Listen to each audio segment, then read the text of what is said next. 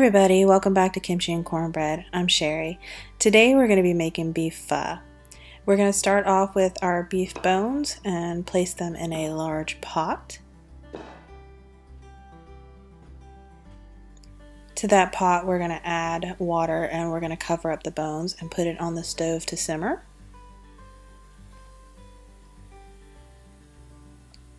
Meanwhile, while our pot is simmering, we're going to char some onion and ginger.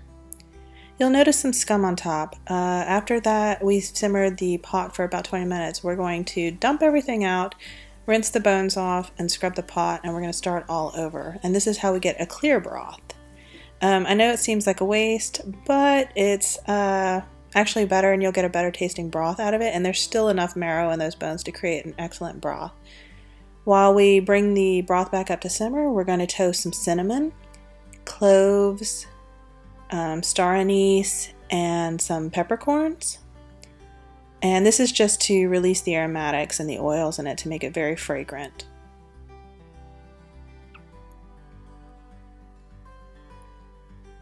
To our pot of bones, we're going to add the onions that we charred, the ginger, which I have sliced up smaller just to give more surface area and more flavor.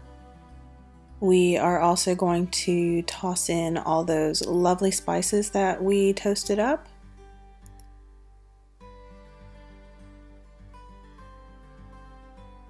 Along with a generous amount of fish oil. This is where our salt and flavor comes in. We're going to add more water to cover the bones, and then we're going to simmer this for at least 12 hours. When you're ready to serve the broth, you're going to cook your noodles up to the package directions, and then we're ready to go. We placed our noodles in, thinly sliced beef, then we will spoon over our lovely broth that we simmered the day before, and garnish any way you like and serve. I hope you enjoyed this recipe. Everything will be linked down below, and I'll see you next time on Kimchi and Cornbread.